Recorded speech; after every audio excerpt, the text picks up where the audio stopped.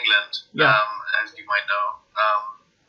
And I moved to England when I was a little kid and was going back to the US to do acting back then. And then when I got to my mid-20s, I decided to go more into production and producing theatre. Yeah. And that started with a political theatre in London, which used to be called the Tricycle Theatre. And we did, the main thing I was working on was a series of plays about nuclear weapons. Yeah. The proliferation of them and the history of it as well.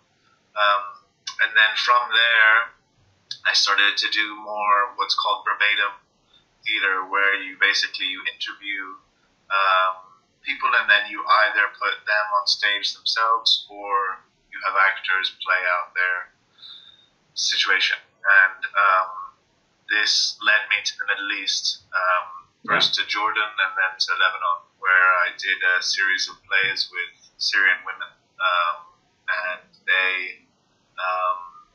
they gave us their testimonies about their lives in Syria, and we mixed what they said with Greek tragedy.